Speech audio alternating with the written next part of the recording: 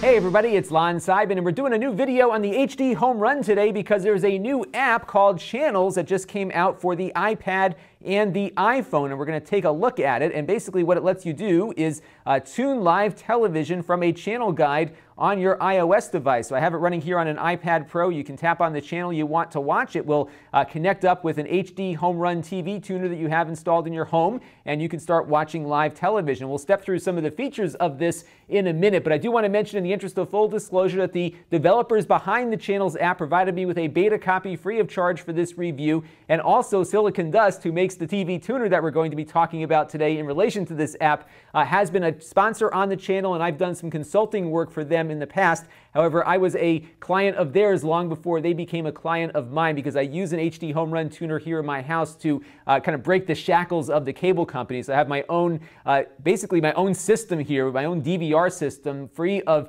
all of the Comcast equipment. And you can check out my series link down below in the video description to get a full overview of everything. However, nobody is paying for this review. All the opinions you're about to hear are my own, and nobody is reviewing this content before it is posted. So let's take a look and see what we got here. So we turned on South Park a little while ago, and what's neat is that, if you can see up top, is that it's actually buffering backwards. Now, this is not a DVR, but it does have some time shifting capability, which is pretty neat to have on an iPad. There's a similar version of this app available for the Apple TV, which also has this feature. They are separate apps though.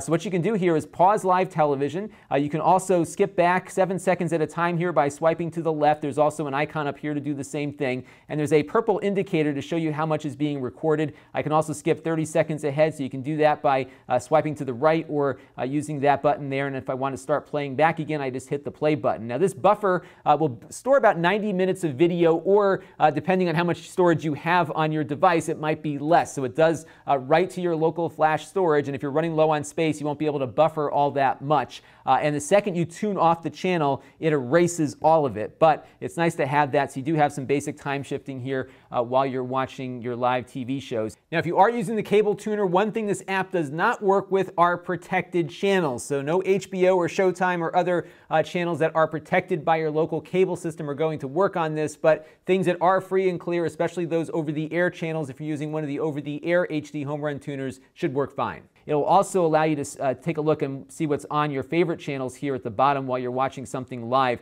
It doesn't support offline or in the background viewing, so this always has to be the foreground app in order for it to work. So you can't listen to the TV audio in the background, at least not yet on this particular version of the app. I'm going to click on Done here and go back out to our channel guide. They have a full channel guide here. Now, what's nice about these HDHomerun tuners is that they sit on your network, and things that are designed to work with them just find them automatically, and they get all the channel information brought over to them, and you're ready to go. And the same is said here of the Channels app. So when I booted it up for the first time, my channel guide immediately came up. If I go over here to settings, and you'll see here I found my HDHomerun Prime that is on my network here. I can tap on that, and I can also add favorite channels to the mix here too. So if I wanted to add, for example, maybe USA and TBS, I can click on the little heart icons next to those. And if I go back out to the main menu here and tap on Now, it'll show me now those two networks in my mix of favorite networks. I don't have to go through the channel guide every time. I can click on Now. It'll tell me what's on those channels right now, and then I can tap on The Big Bang Theory, for example,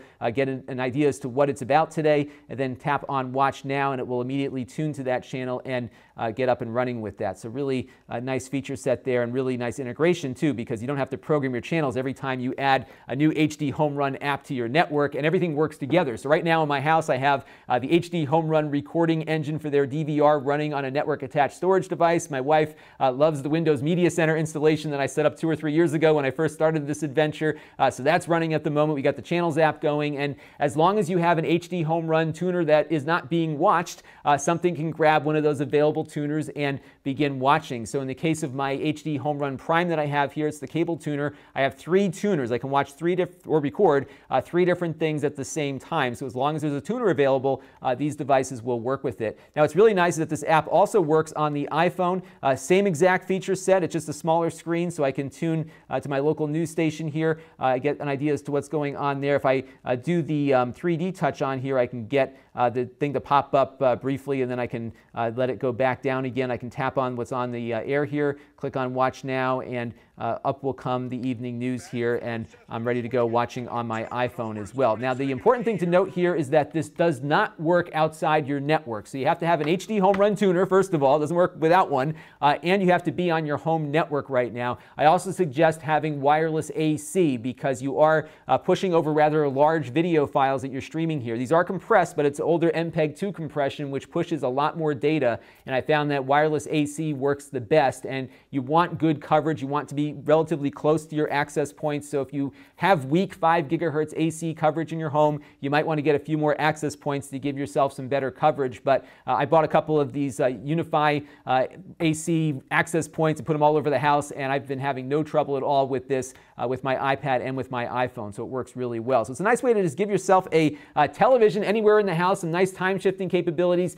The app is $14.99, and I know when I reviewed the Apple TV version, a lot of folks scoffed at the price, but this is kind of a niche thing. I mean, HDHomerun is a popular product among people that do cord cutting like you do and I do, but many other people don't do it, so there's a smaller audience for this than maybe something that would work without the need for additional hardware. So that's why there's a higher price point. And I think they really did put together a really nice app here with a full channel guide, and really works nicely. This is separate again from the Apple TV app. So the Apple TV app is also available for $14.99. But in my opinion, these folks really worked hard on this. It's a great app. And I think if you want to get a nice TV experience on your iPad or iPhone, this is a great way to do it. This is Lon.TV, and thanks for watching. This channel is brought to you by my Patreon supporters.